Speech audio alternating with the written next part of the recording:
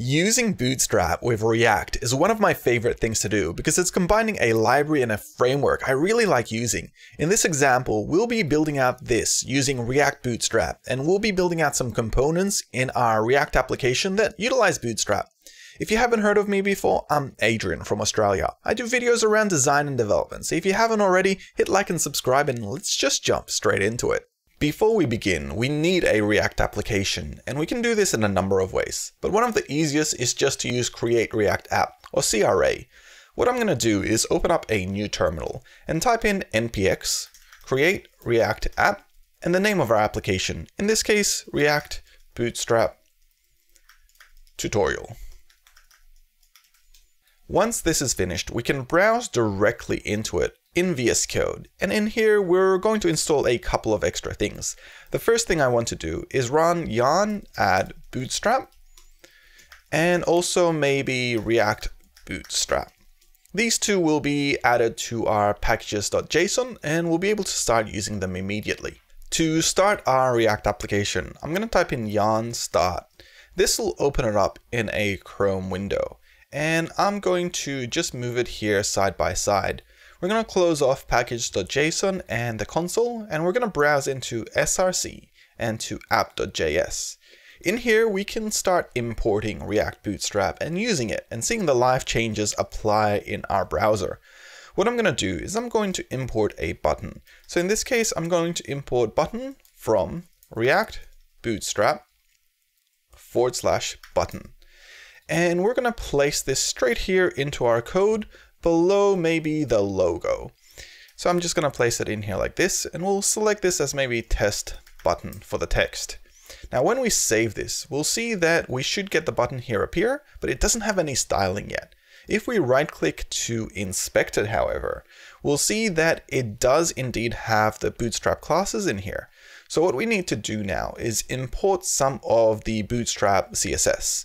And we can do this quite simply. We only need to import the CSS directly here into our component. And what I'll do is I'll import bootstrap dist css bootstrap.min.css, and this will import all the styling we need to get us started. And we can see that our button has already updated, and we can see that take effect. So what we're going to do now is have a look at how we can start customizing this and adding in some styling directly from Bootstrap into our React application. Let's clean up some of the code we have here because we're not utilizing any of this and we want to really start fresh.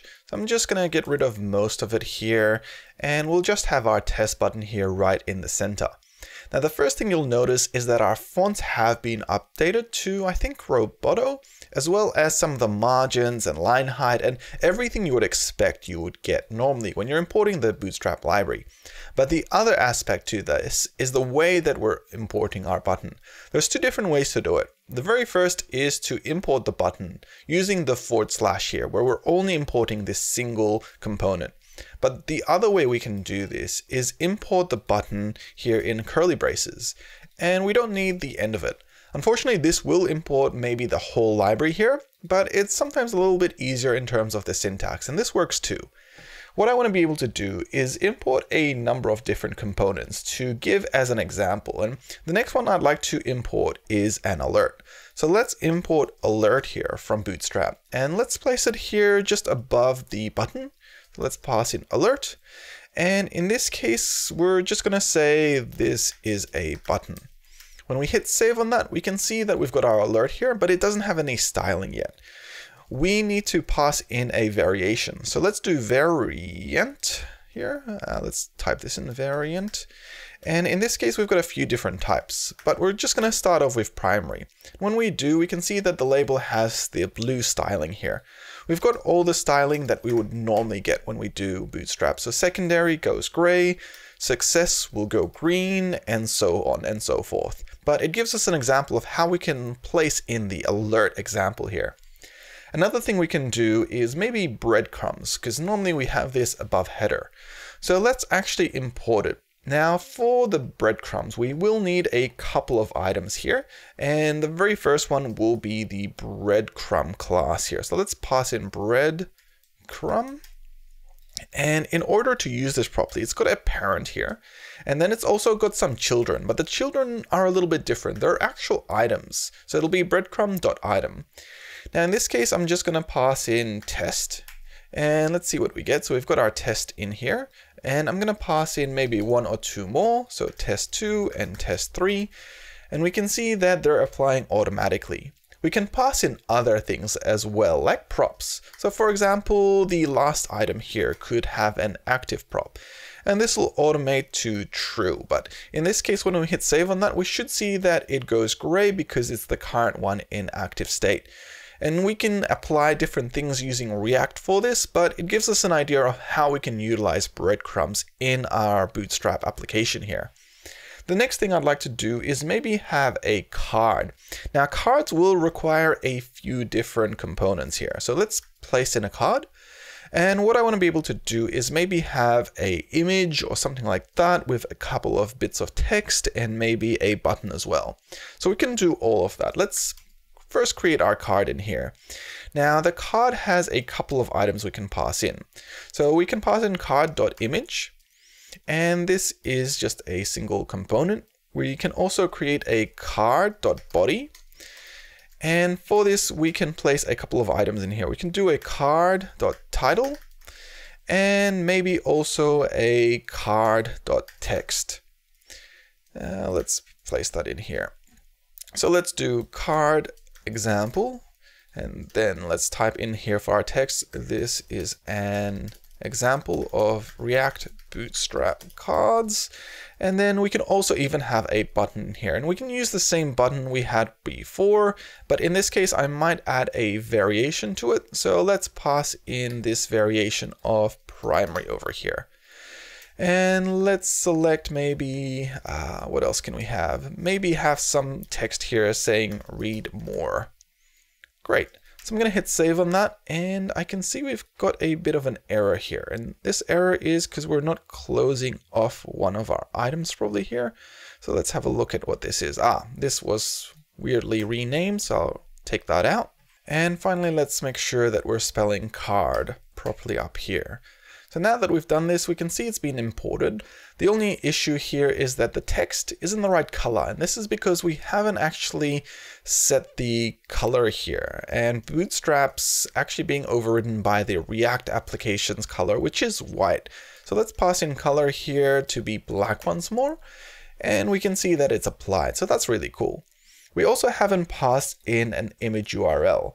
So in this case, we might just use something generic or automatic from an online URL. And in this case, I'm just going to use this site over here to grab a random URL. And we're going to pass this into our card. And we'll just do this with src and paste it in here. So let's hit save on that, and that should pop up.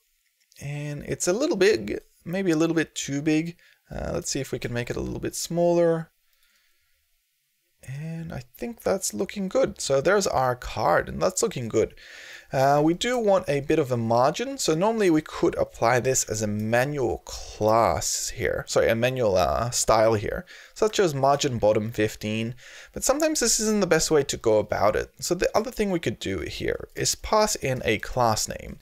And in this case, what I want the class name to be is just MB3, which is 3 units of margin on the bottom. And this will apply automatically based on the Bootstrap classes that are provided through Bootstrap, which makes life a little bit easier and means that we don't have to use as many styles in our code. Now that we have this, let's have a look at maybe creating some forms. So what I'm going to do is I'm going to import form here from Bootstrap. And let's actually create this here above our card. Now, like cards and breadcrumbs, forms have a number of subcomponents here that we can utilize. So the very first thing I want to do is create a form here with a form group. And for this, we're going to have a few items in here. The very first will be a form label, and this will be the item we want. So in this case, maybe email address. And this will be a simple one where we have maybe a form input. So let's do form control. In this case, what we want to do is we'll do the type as email. We'll do a placeholder here, such as example@email.com. And let's close that off without any children there. And finally, let's do a form here with some text. And in this case, this text over here will be a little bit muted. It'll just be something that we want to essentially have as extra descriptors for people who are reading about what this is. So let's do, we'll never share your email address. Trust us. And let's hit save on that. Now, I can see that something weird has gone here with the rename again, but I'll hit save once more.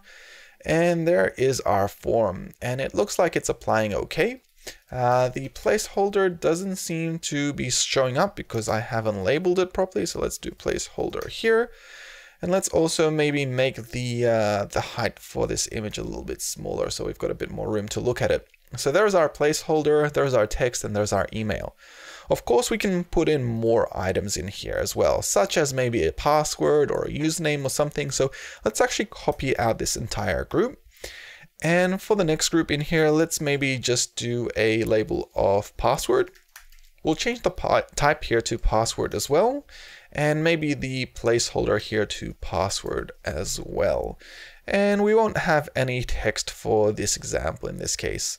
And finally, we'll want a button, and we've got a few examples of that. So I'm just going to copy this one over, and we're going to place this here below our form group. And maybe we'll just have a secondary class for this, and we'll have this as maybe login. And finally, we'll want to add a type to this. So in this case, what I'm going to do is I'm going to pass in type here as submit. Now, the other thing that is useful when we're doing forms in Bootstrap is to make sure that we're actually passing in IDs so that if we select the label, it auto focuses on the input. So we can do this quite simply. Let's jump here into our form group and add a control ID. In this case, I'm going to do form email as the control ID. And in this, we should be able to have a bit more control over this. So now when we select this, we can see it's auto-focusing on the username. And if we add another form control here, and this will be form password, this should automatically focus in on the password now when I select it. So that's looking really good, and I'm pretty happy with that. There's also no such thing as a good Bootstrap website without lots of containers and rows and columns. So let's take a look at how we can utilize these in our example over here. What I'm going to do is I'm going to import container, maybe row and column here from Bootstrap. And we're going to utilize this here in our example. And what we're going to do is maybe add a container to our entire item here. So let's do container. We're going to wrap everything inside of our form here, as well as maybe even our button here at the bottom inside this container. And this will make it fit just nicely and utilize all the room that we have. The next thing I want to do is I want to create some rows here for our email and our password for our groups here. So I'm going to pass in row, and what I'm going to do is maybe I'll do one call here for the very first lot of items in our group for our first group, and I'll do another one here as another column for our password. So if we make sure that the indentation looks a little bit better, we can see that this is now on a single row with 2 columns here, and it's fitting in nicely, and then it's moving on to the next lot of items here, which are all nicely wrapped in a container and working really well. So we can see when we zoom out, they don't expand outside of that container, and we could probably do a number of other things here too. So for this container, we could pass in a fluid class. And if we apply this and resize, we can see that it's utilizing the maximum room we have here. But if we take that out, it's just a regular container utilizing just the container max width here, which is usually about 1140 pixels. The next thing we can do is maybe also add some responsive elements to this. So what I'm thinking is maybe let's have a look at doing columns where they respond depending on the media query they need to respond to. So these columns here, let's pass in maybe MD and MD. Let's hit save on that. And we can see they've already collapsed, but if we expand them out, we can see they haven't on any viewport above MD. So it just gives us an example of how we can do responsive designs for our columns and rows inside of our Bootstrap React application. It makes life a little bit easier rather than adding all these classes in. We can just pass them in as props, but it will take a little bit of time to learn which props we can pass in and which items we do have to import. I hope you enjoyed this video on React Bootstrap. I've got lots of other videos on both React and Bootstrap in general, so check those out. Otherwise, if you like this video, hit like, hit subscribe, and I'll see you in the next one. Thank you.